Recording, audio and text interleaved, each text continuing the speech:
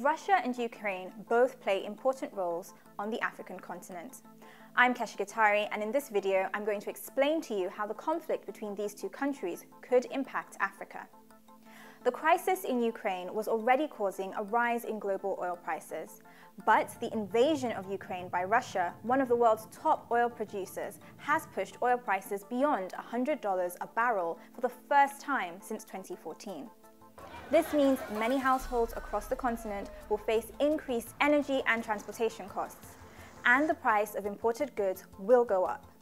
Kenya, Sudan, and Morocco have already seen recent protests about the rising cost of living.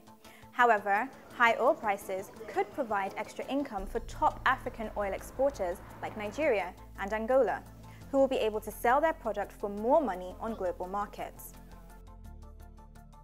The US has announced it will impose severe sanctions on Russia following Moscow's attack on Ukraine. Putin chose this war, and now he and his country will bear the consequences.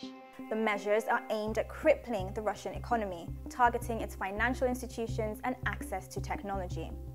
A possible ban on Russia making transactions in US dollars could have a big impact on the $20 billion of annual trade between Africa and Russia. The conflict could also create a food security issue. Ukraine is one of the world's top grain exporters, but if harvests fail and exports are restricted due to the conflict, that could leave countries like Tunisia, Egypt, Morocco, and Libya, the biggest African consumers of Ukrainian wheat, in need of a new supplier. There are also concerns about the safety of Africans in Ukraine, which is a popular destination for students from the continent if the conflict worsens. Nigeria is reported to have about 4,000 students in the country, and Ghana says it has about 1,000. Around 5, 6 in the morning, we were just hearing something bombing, and then it was like a panic. Everybody was out, trying to pack their stuffs, trying to leave the capital, trying to move to somewhere safe. It was scary because you literally see people going to their cars, pack their things. On the line of the pharmacy was a very long line. In the supermarkets, the shelves were cleared, water and basic things were gone. So there is mass panic. The African Union, in a statement, expressed extreme concern, calling on both parties to establish an immediate ceasefire and open political negotiations.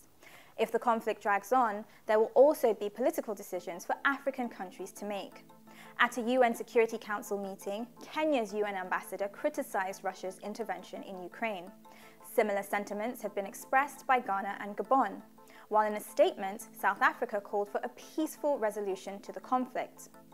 Other countries like Burkina Faso, Chad, Mali, Mauritania, and Niger have all requested Russian military support in recent years.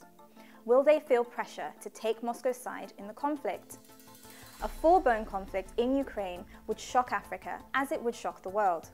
For now, Africans, like everyone else, must wait to see what happens next.